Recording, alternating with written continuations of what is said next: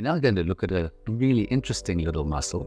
It's called the popliteus. The popliteus attaches here to the inner aspect of the top of the tibia, and then it runs across the back of the knee and it attaches to the femur, which is at the top of the knee. It's short, it's at quite an angle, and it's quite a strong little muscle. And when it contracts, what it will do is it will pull in this direction, and it actually causes a small rotation of the femur, which is the thigh, on the tibia.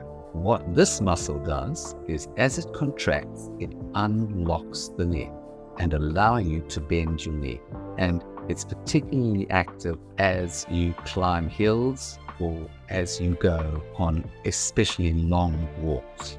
The tendon itself, as it wraps around and attaches into the side of the femur, can become strained, and it can give you a pain right there. It's a localized pain on the outside of the knee, and it is one of the really significant causes of runner's knee. As you run, as your foot strikes the ground and there is pronation of your foot, there's a twisting movement that occurs through the knee, and this muscle will contract each time to reduce the twisting movement. And if you're overpronating, if you've got very floppy feet and there's too much rotation, you may injure that tendon. So runner's knee is something that you're okay as you start running. After a certain period of time, you'll get this pain, and the more you run, the more intense it will become.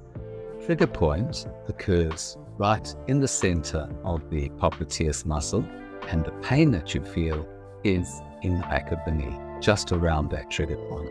You notice this pain, especially if you're crouching or if you're walking down hills or downstairs. If you liked this video and you want to see more, make sure to subscribe below and don't forget to hit the notification button.